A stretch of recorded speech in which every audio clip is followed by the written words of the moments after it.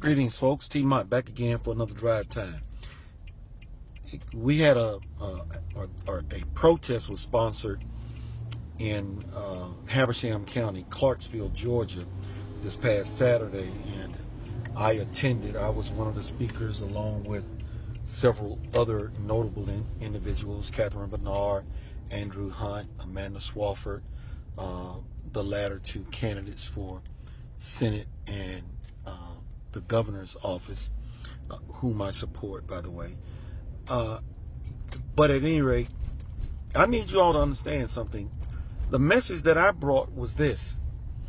Like I've said to people when it comes to the troops, don't come on my wall or approach me to bash the troops about what you think the troops should be doing, when in fact you should be doing everything that you can to fire the people that send the troops to war in the first damn place.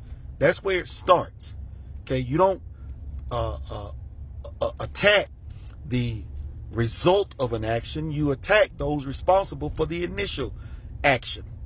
And that's how you change that. And what I said, basically, I'm not up here to talk about the police officers who threw in a militarized weapon, a flashbang grenade. Give me a break. Have we become enemy combatants now that they have to use grenades to toss into a home? But that is what is happening. I think somebody told me something about 2,700 armored tanks have been distributed across the country to various police departments. This stuff is getting out of hand. And you got, what is it? The Food and Drug Administration, I think that's who it was, requesting armored vests.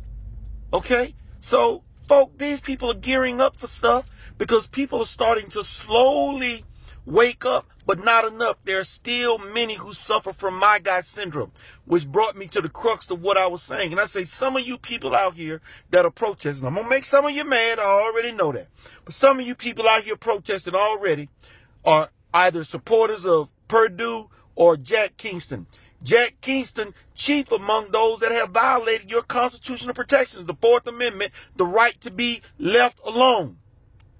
These no-knock warrants violate that because it's based on flimsy evidence from felons, that's who they're taking the words for in most cases, who have already been caught in some illegal activity and to not go to jail are eager to please the police so that they can continue to do the things that they do.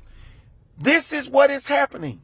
But why is it happening? Because we keep electing politicians, I told them those down there under the Georgia Dome, that pass the legislation that makes this possible, and then judges who acquiesce knowing that they shouldn't be doing it in the first place, but they sign the warrants anyway, and then you got some of these police officers who are all too eager to please that will engage in this militarized attack upon American citizens. With all the technology that they have, they could have easily have found out who was in that house and what was going on. It would have just taken a little more effort for a little less tragedy. You remember an 82-year-old woman that was shot down by the police on a no-knock warrant here in Atlanta, Georgia? So, and I'm going to tell you something. This is going to be an ugly truth, and it's going to make some more of you mad. I weep for baby boo-boo. That's what they're calling the child. And I think that's the way you pronounce it, B-O-U, B-O-U. So I weep for that child, and I'm sorry. But I know the people that are responsible for that child experience are the voters who voted for the lawmakers that passed that damn law in the first place. They are the ones responsible for what happened to that baby. Now I know, but you got to blame the police officers. Excuse me. I explained you got two kinds of cops.